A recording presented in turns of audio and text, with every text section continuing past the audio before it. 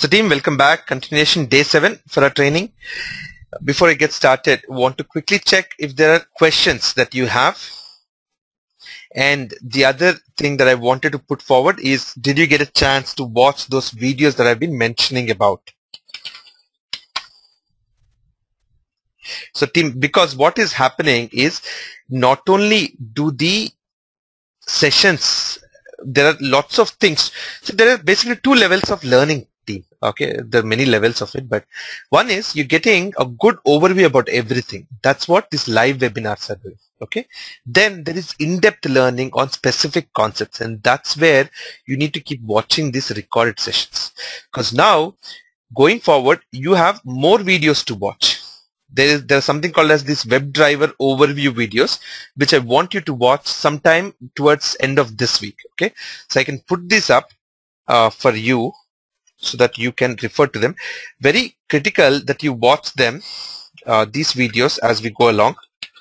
If needed, we can give gaps. We can make sure that each of you have got enough time to watch these videos and slowly move forward with things. Okay, so those things we can adjust. The schedule we can adjust, and also unless we complete the scheduled live webinars, I don't start a new one.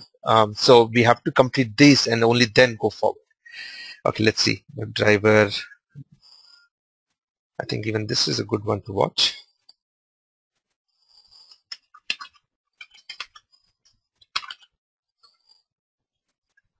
I'm just putting all the things that you should watch next.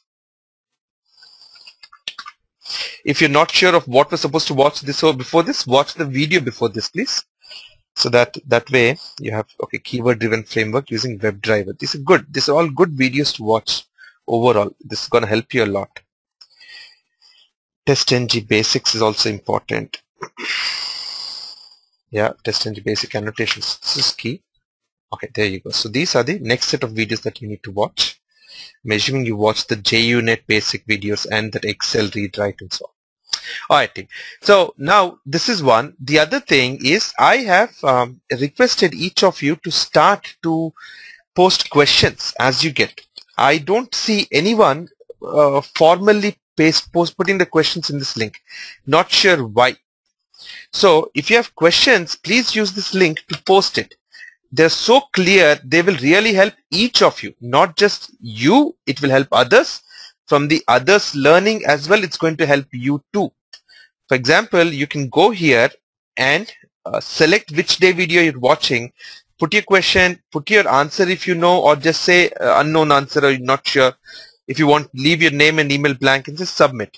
Okay, so that way you can very quickly be able to address different questions that you get, not just wait for the sessions to come happen and so on. All right. Peter, JavaScript question. I'm not a very, basically an expert at JavaScript for IDE, but you should use the group to post that question and you will get your answer from there. If it's not coming up, I will jump into the group and I will answer it. Okay. So team, list of these videos that I was about to put are these that you're supposed to be watching next in that order. I will also try and email it to you, but you can please pick it up from the chat.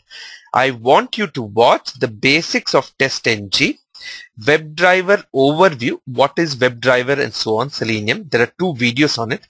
Then how do you work with drop-down, radio, checkbox, so on with WebDriver, and how do you work with WebDriver alerts and multiple windows. Okay, so these are